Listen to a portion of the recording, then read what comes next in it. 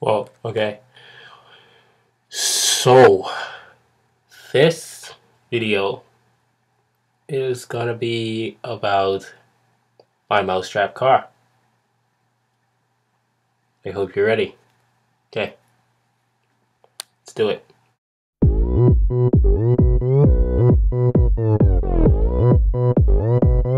Oppan Gangnam Style. Newton's three laws. The question is, explain how Newton's first, second, and third law applies in my car's performance. So, in the first law, the car does not move until the force of the mousetrap moves it, and doesn't stop until gravity or a balance force causes it to stop. Second law, it all depends on how much my car weighs.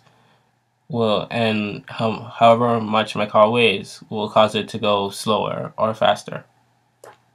And the third law, my car is rolling, and friction is pushing against it, but not as much to make it stop for the first few seconds. So when the force and the friction are equal, it causes the car to stop and not have any more momentum.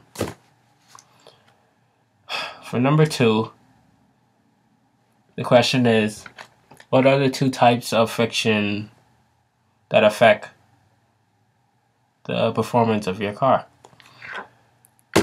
The two types of friction are static friction and surface friction.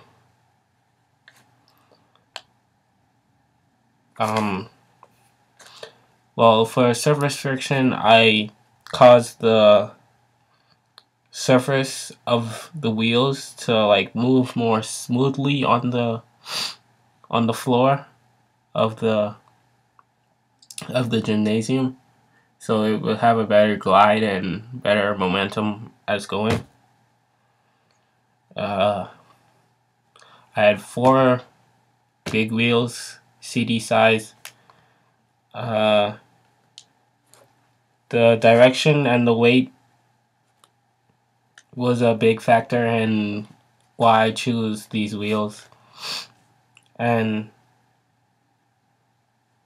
for number 5, what kind of wheels and axles did you use? And what is the effect on a large or small wheel? Well, the smoothing out of the surfaces caused the effect on a larger or smaller wheel to make it go faster. And also I used a pencil as my axle, which would let the CD turn more better. But larger wheels means more friction, so if I had a chance to do it again, I would probably use smaller wheels this time, so that it would have less friction and more momentum to go by. And for the 6th and 8th question, discuss the effect of the length of the lever arm in the pulling force of your car.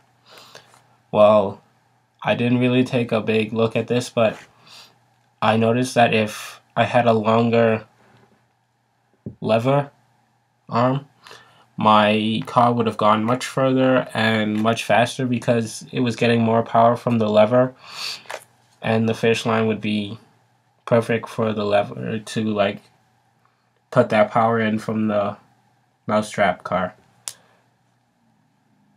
So, and number 7, how does the distribution of weight affect the traction of the wheels, the car's traction of the wheels?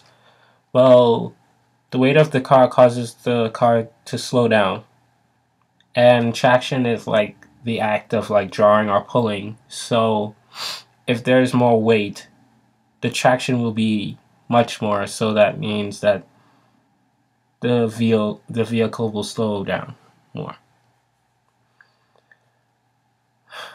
So number 9, the more momentum that I had equals the more difference travel, but a lot of the energy will be consumed in doing this, so the momentum will carry on, but the energy will decrease tremendously, but the momentum will keep on.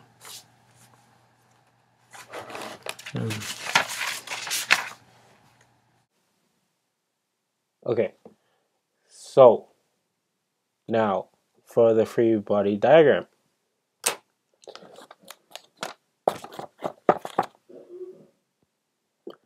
You always have your F normal force, your F gravity force. Then this friction over here is the force that's causing your car to move. But on the other side, right here, the force that could be slowing down your car is maybe the force of air resistance, which I can put at this moment. Force of air resistance. And yep.